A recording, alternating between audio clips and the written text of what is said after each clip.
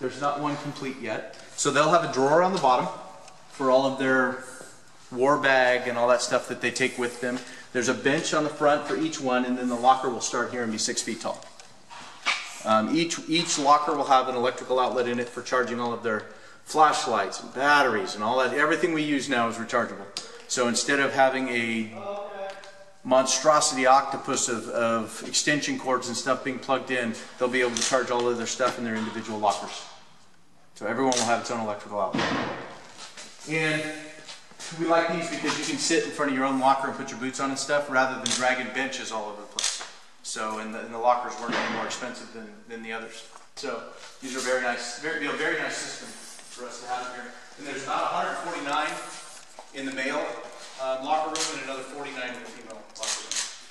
So it'll take us, you know, right now we got 98 sworn. Now we got to have 200 lockers. So we did plan for, you know, growth well into the future. The gym we have at RPD right now is about 50 square feet. Literally.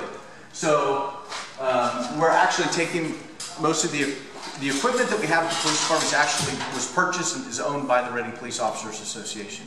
So we're bringing, it's still in good working condition, we're bringing some of that over here, and then we're probably going to use a little bit of asset seizure dollars to buy some equipment that we don't have. So it'll be real simple. We're going to have some benches and some cages on this site so guys can squat, bench press, that kind of stuff. We have an existing cable crossover that's in the police department right now that goes that in with a lat pull down low cable row machine. We're going to purchase an elliptical, a rower, and a treadmill. So give the guys a place to work out and stay in shape, which is important for cops. Got epoxy non-slip paint on all these common walk areas.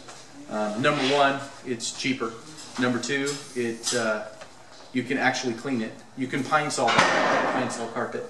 And you keep the building nice and clean. This will be a really nice morale boost for the guys when we actually move into this building. It's way past its prime. It's degraded, and it'll be nice to have a new facility that actually was designed to be a police facility that meets their needs.